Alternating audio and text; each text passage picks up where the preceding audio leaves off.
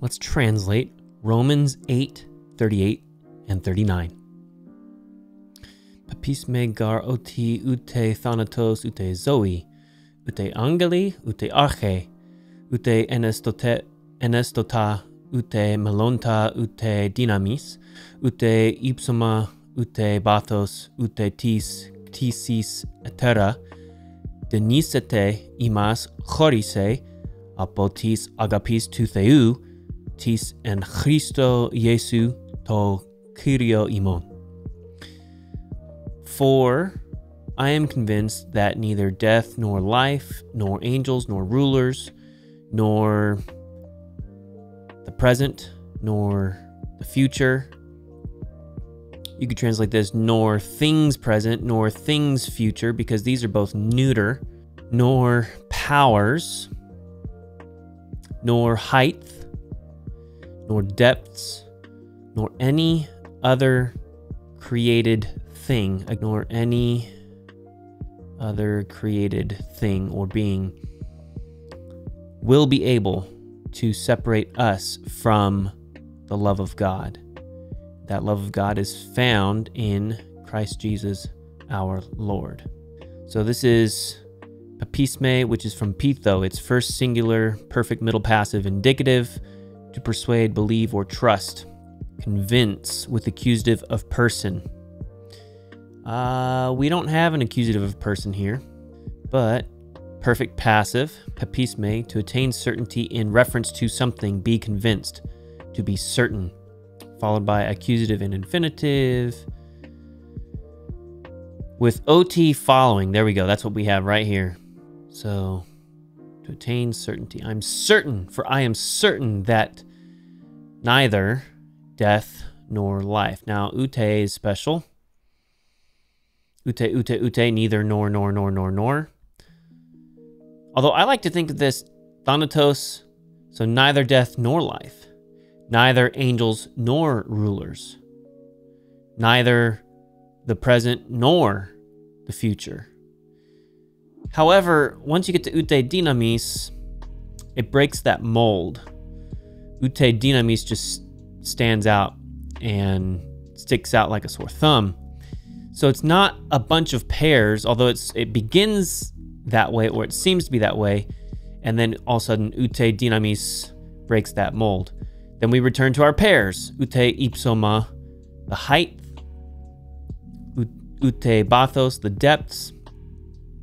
And then we have another oddball or odd man out. We have ute tisis etera. So there's no parallel for ute tisis etera. Now, thanatos meaning death, life, zoe meaning life, in death nor life. This covers all aspects of living. Angels nor rulers. These are angels being the messengers of God, part of the divine realm, the spiritual realm, supernatural realm, but so are the arche, since angels can also be princes that oversee nations. The present, these are the things that are occurring, nor the things that are about to be, that is the future, nor the powers. Here again, powers can be part of the divine realm, the supernatural realm.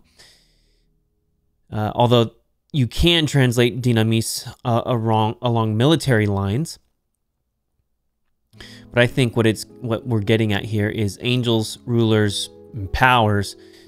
These are supernatural beings. So whether it's the things of ordinary life, from death to life, the things of supernatural life, angels, rulers, powers, whether we're talking about time, present or future, whether we're talking about the heights or the depths, heights here being like the heavens, the space above the horizon, the world above. This is the domain of many transcendent forces. Again, supernatural, just like we see with angeli, arche, dynamis. But then we also have bathos. This is the underworld. So we have the space or distance beneath a surface, the depth. Since they are said to be creatures and the context speaks apparently only of transcendent forces, they're probably astral spirits. Height nor depths. Bathos could be used of soil, also the depths of the sea, nor any other here, atera, created thing. Thesis, creation, that which is created. Will be able. Paul is saying, will not be able. Death will not be able. Life will not be able. Angels will not be able. Rulers will not be able.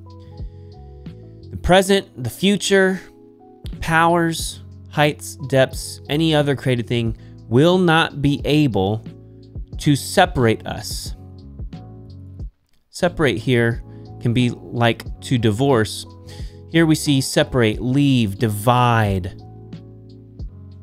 Paul's saying, I'm convinced that nothing in creation, this is whether physical or supernatural, will be able to separate us, to divorce us, to divide us from God's love.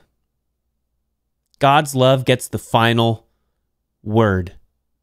Where is that love found? It's found in Christ Jesus our Lord. It's translated from the love of God, which is in Christ Jesus our Lord. It communicates here source. This love is sourced in Jesus Christ. We're going to move the conjunction up front. Then we've got our main verb, papisme. Now we've got a relative clause. I'm convinced that. Okay, now we have a series of utes, so we're going to show that here. Ute thanatos. Ute zoe. Ute angali. Ute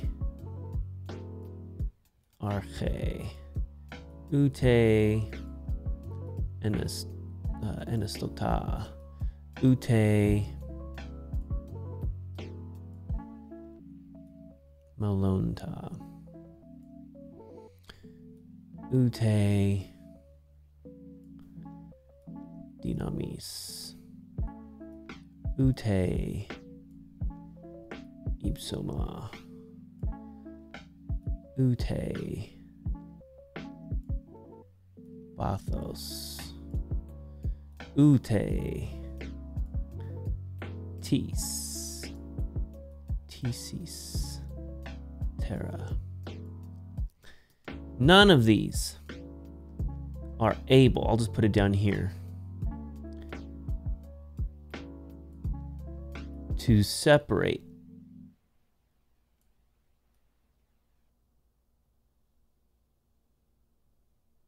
us. So we have will be able with the infinitive chorise, to separate, and then our accusative us. And then we have a prepositional phrase from the love. That love is of God.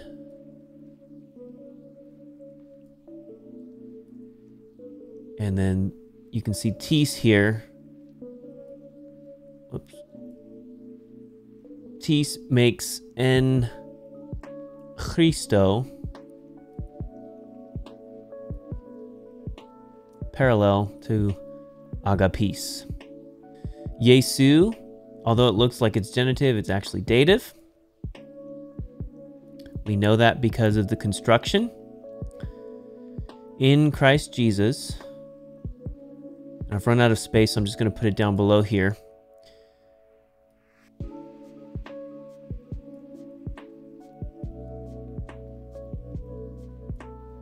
So, apotis agapis. Apotis en Christo Jesu to chirio imon. So, to theou modifies agapis. Imon modifies Kyrio, but we have an entire prepositional phrase here. Tis en Christo Jesu to Kyrio. This entire prepositional phrase is basically an apposition to agapes here. We know that because of the connecting definite article. Tis agapes, tis en Christo Jesu to Kyrio imon. For I am convinced, I am certain, that neither death, nor life, nor angels, nor rulers, nor the present, nor the future, nor powers, nor height, nor depth, nor any other created thing will be able to separate us from the love of God, which is in Christ Jesus, our Lord. If you liked this video, please let me know by liking the video and tell me in the comments, and tell me what verse you would like to see translated next. I'll be watching. If you haven't already, check out the videos I have that teach you how to handle biblical Hebrew and biblical Greek. They're free. They're available right here. Check them out, and we'll see you next time.